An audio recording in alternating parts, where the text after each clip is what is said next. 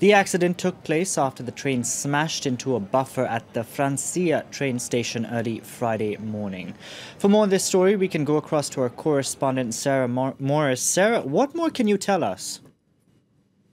Well, I can tell you the latest injury toll 54 people injured, one person seriously injured, 19 people with slightly less serious injuries, and 34 people with light injuries. And we've been hearing already from the passengers on that train who survived, who got off.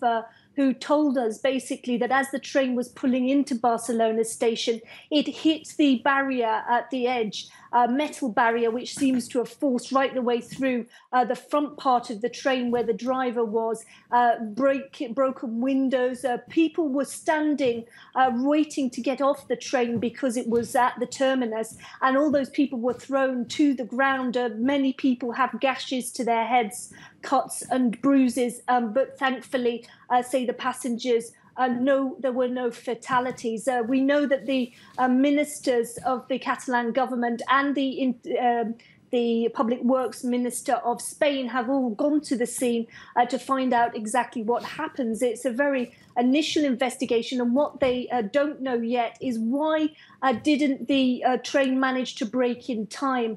One of the interior ministers from the Catalan government said he managed to speak to the driver, who was in some degree of shock. I think he will be questioned at more depth later, and he said that the train wasn't going too fast. Sarah Morris reporting there from Madrid. Thank you very much for that update.